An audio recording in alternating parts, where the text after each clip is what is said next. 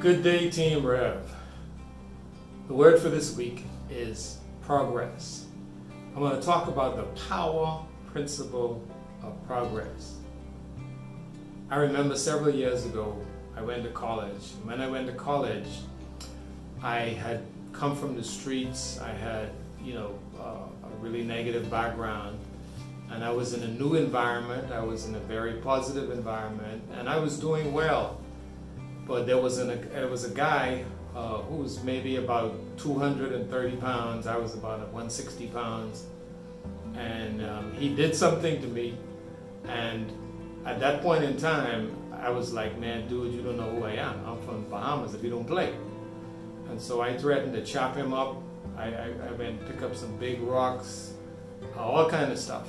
And so at the end of the incident, I was discouraged with myself. And I remember talking to a friend of mine who was a mentor, and I was telling him, hey, I don't know if I can make it in this environment. These are not my kind of people. I don't know if I can make it. And he said something to me that I'll never forget. He said, Dave, look how far you've come. So I started to tell him about the mistakes that I made and how, I don't know if I'm cut out for this. He said, he gave me a word that I'll never forget. He said, progress is a lot more important than perfection, because perfection you will never achieve, but progress is always within your grasp. He said, look at your life, look at where you've come from, and look at where you are now, and appreciate the progress.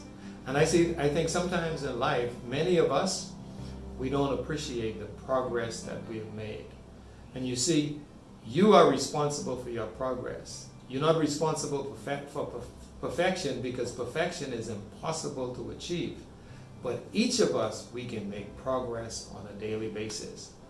After that incident and after those inspiring words from him, I started to look back over my life and I said, man, I've come a long way. I've made a lot of progress.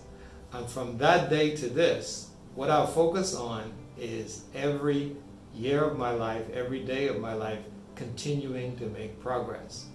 Now, even as you're making progress, sometimes you may have setbacks.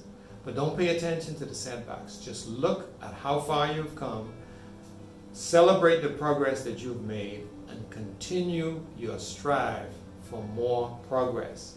Progress is possible. And the more you progress, the more your value increases.